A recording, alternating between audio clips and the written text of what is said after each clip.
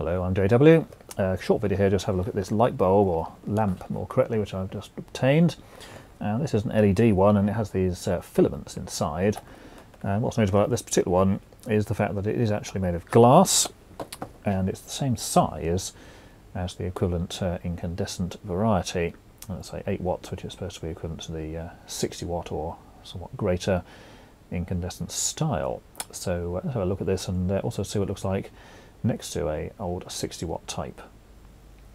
Now here's the box of this particular item, and as you can see, it's got the dimensions on things on the side there, and it's claiming to be greater than a 60 watt GLS lamp equivalent, colour rendering of 80 or greater, which is perfectly fine, 800 lumens, and it's nice to see they've actually put the lumens on the box, because a lot of these products, particularly ones direct from China, don't actually state the lumen output. And certainly be aware of any products which say equivalent to something and doesn't actually tell you the amount of light that comes out of it, because if they're not telling you that, then basically they either don't know or they don't want you to know.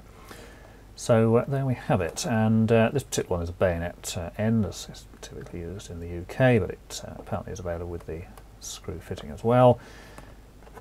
On the top here, and it's also available in warm white, which this one is, neutral white and daylight. So this is the warm white, which should be, say, near to the old incandescent type.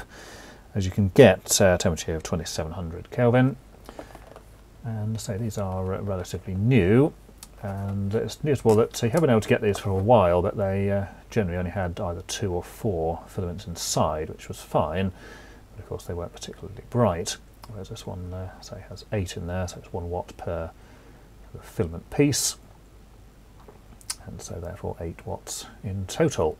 And internally it's incredibly similar to the old incandescent type there, so you've basically got the actual glass enclosure, the same metal cap, basically just cemented down, and you've got the sort of stem in the middle there, and it's even got the tube in the centre. I might be able to see that actually internally there, which was normally used to remove the gas from it when it was made if it was an incandescent type, but also they're using the similar construction, probably on the same production line, to do these instead.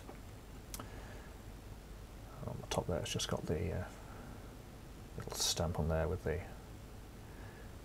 brand name, voltage and the rating. Now these are stated as non-dimmable, and the reason for this is if we have a look in the bottom, I'm not going to take this one apart, but you can see down there's actually a 6-pin chip on that side, so it's obviously not just a question of a capacitive dropper or something. There is actually a chip in there to control the current. I see there's a few other components on the surface there, so probably a couple of resistors or something. And then this side we've got a 4-pin chip there, which is presumably a bridge rectifier, so there may well be a capacitor in the base somewhere. So it's definitely not just a question of a capacitive dropper and a rectifier and the current just shoves through.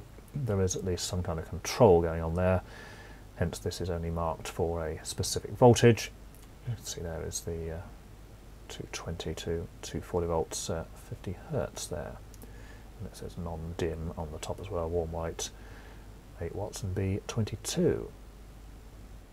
So up here just an old ceiling light here with just the 2 holders there. There's a third one at the back which we're not going to be using, and here's our LED filament type bulb with the 8 filaments inside, and then here's an old type 60 watt thing.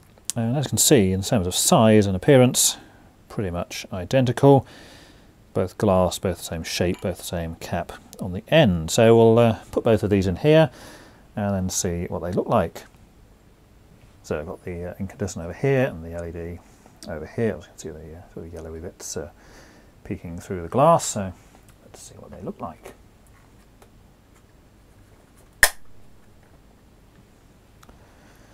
Now it's always difficult with these on camera because of course the camera always adjusts to compensate for that, but as you can see, in terms of the colour, pretty much exactly the same, and even in terms of the brightness, again it's pretty much the same. I mean, this might be fractionally brighter over this side, but really there's nothing in it.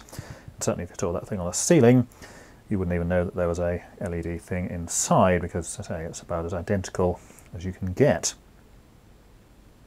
Now I've just turned off the other lighting, so the only light we've got on here now is the thing you can see on the table there.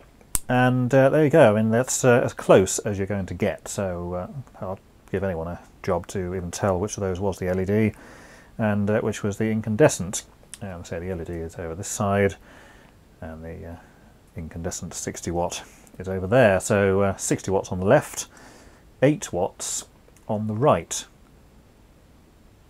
And there's a view just from the top there. So to the naked eye you can see the different shape of the filaments here. You can see that these are actually vertical and that's more of a curved shape. That probably doesn't show on the camera that well, but certainly even to the eye, I mean, the colour and brightness of these looks pretty much exactly the same. So the only difference is the slightly different shape of the filament things in the LED one as compared to the incandescent, but certainly in terms of brightness, colour and light output and whatever, it's exactly the same. And if that was, say, hung up on a ceiling or something, nobody would have known that there was an LED inside there. Now let's put the other lights on there, so if we just turn off, and again then we can see the two tops of those inside there. So that's the LED one on the right, and the older incandescent on the left. So that's the filament LED lamp, and so as you saw there, there's really no difference in terms of the light output. The difference of course is this is 60 watts, this is only 8, so dramatically less energy used, and this thing ought to last considerably longer as well, given the fact that it's got at least a 2-year warranty on the box. It doesn't say how many hours it's going to last, but you would expect in the tens of thousands, whereas your typical incandescent thing you might get 1,000 or maybe slightly more out of it, depending on how often you switch the thing on and off. But yeah, anyone who doesn't believe that LEDs can now be exactly the equivalent, well, think again, because there you've got them. So until next time, thanks for watching.